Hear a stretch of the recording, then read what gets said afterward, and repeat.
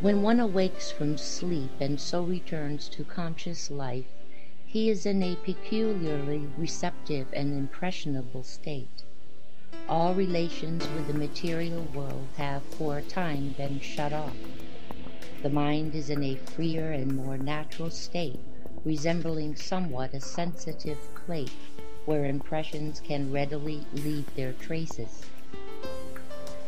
This is why many times the highest and truest impressions come to one in the early morning hours, before the activities of the day and their attendant distractions have exerted an influence. This is one reason why many people can do their best work in the early hours of the day.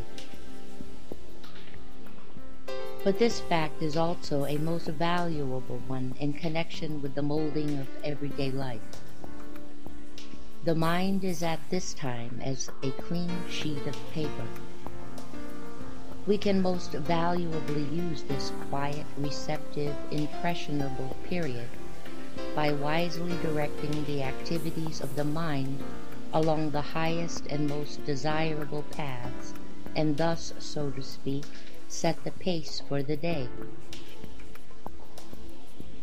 Each morning is a fresh beginning. We are, as it were, just beginning life. We have it entirely in our own hands.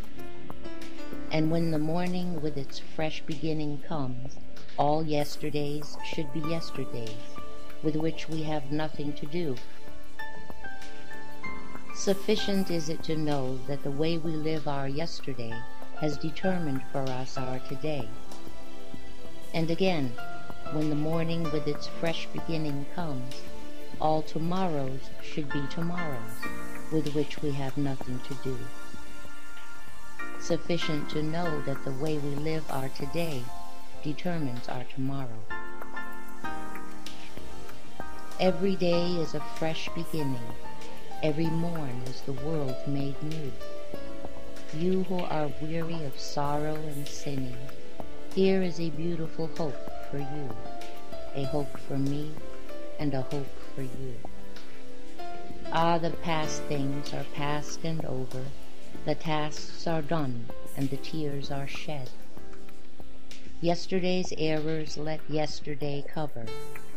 Yesterday's wounds which smarted and bled are healed with the healing which night has shed.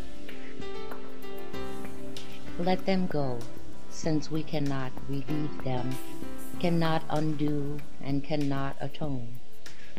God in His mercy, receive, forgive them. Only the new days are our own.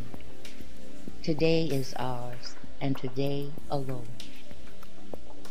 Here are the skies all burnished brightly. Here is the spent earth all reborn. Here are the tired limbs springing lightly to face the sun and to share with the morn, in the chrism of dew and the cool of dawn. Every day is a fresh beginning. Listen, my soul, to the glad refrain, and spite of old sorrow and older sinning, and puzzles forecasted and possible pain, take heart with the day and begin again.